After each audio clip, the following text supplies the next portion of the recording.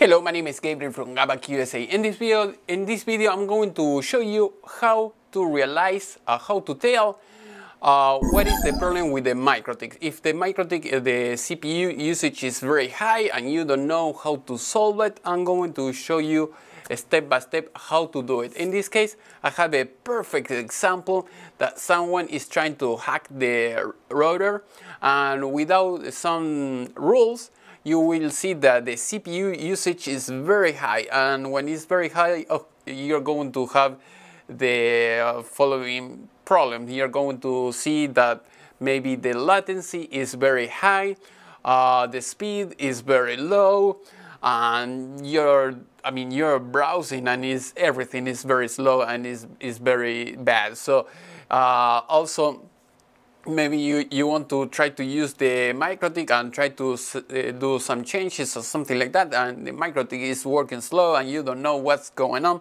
So I'm going to show you right away.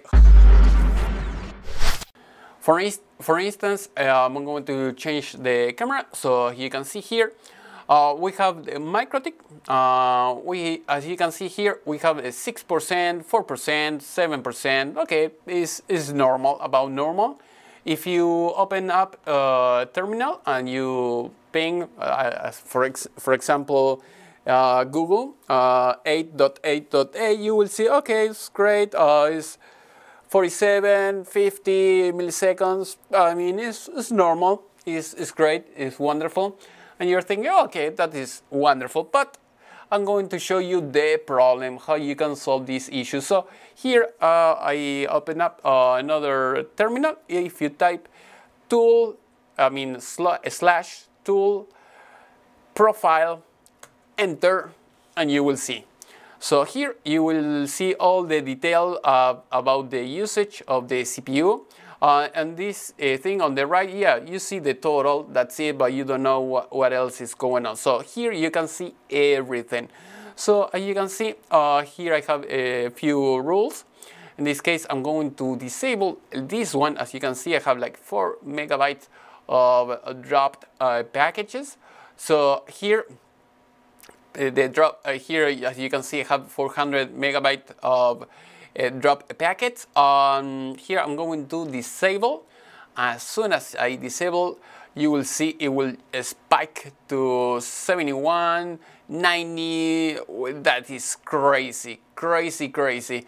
And as you can see here, the milliseconds, the latency is very high as well. 200, 500, sometimes 900 or 800, so it's crazy, crazy. So very, very high. So if you have that problem, you say, wow, what's going on here? I mean, what's wrong?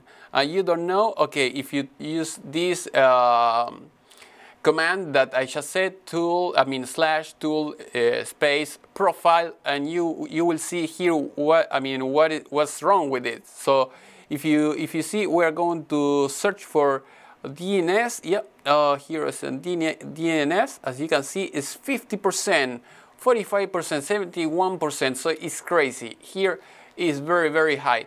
So I know that the problem is the DNS. So what I have to do is something. I have to set up a rule. So I'm going to show you. If I enable the rule, of course, everything will be. Everything will go back to normal. So here, as you can see, 8%. And everything else is just fine. So I'm going to show you how I fix this.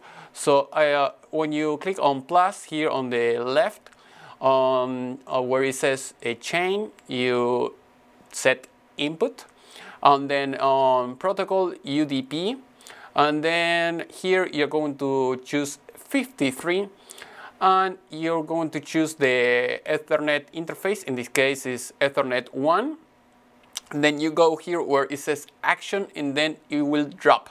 So what it means is everything that is coming in from the input from the Ethernet 1 from the interface 1, yeah, it's going to be dropped automatically. So that way is how you prevent any attack, at least from that part. You can do another things also as well if you think that you are having some attacks for something else. Like I said, you can click on log, and then log, you will see everything, every login failure, so on the IP where it came from and everything else.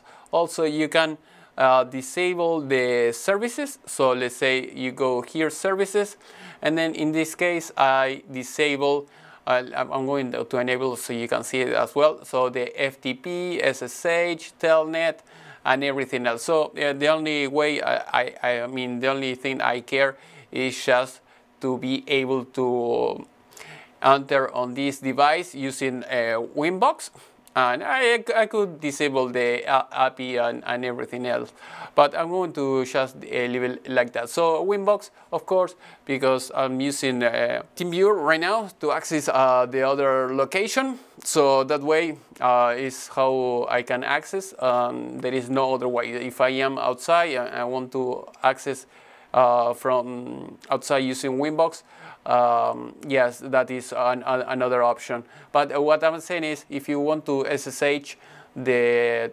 Mikrotik, if you want to log in that way, you will not be able, because I just disable it like that. But I mean, the more you protected, the better. So that is one of the things. So I hope this video was useful. If you want classes about Mikrotik, or you want to hire me to help you with the Mikrotik, I'll leave everything in the comment in the section below. Remember, if you go to GabakUSA, I'm going to leave on one of these ends my logo with my website.